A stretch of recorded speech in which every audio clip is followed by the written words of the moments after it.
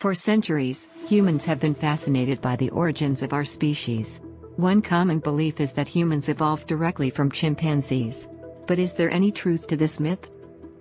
It's important to remember that chimpanzees and humans share a common ancestor, but we did not evolve directly from chimpanzees.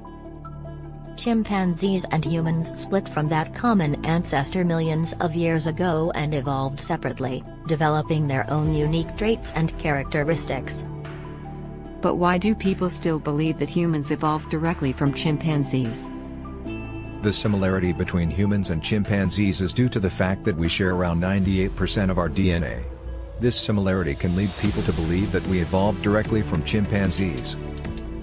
However, this similarity is actually evidence of our shared evolutionary history, not of a direct lineage between humans and chimpanzees.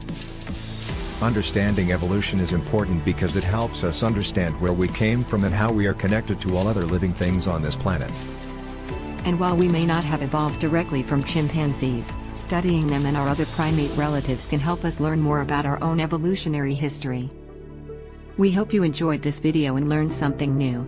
Until next time, stay curious.